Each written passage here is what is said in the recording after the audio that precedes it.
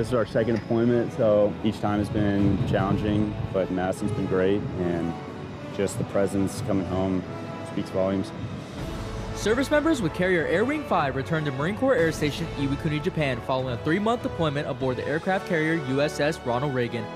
We're lucky that we get a halftime for 7th Fleet and FTNF, so this is like a huge bonus where most squadrons back home don't get it.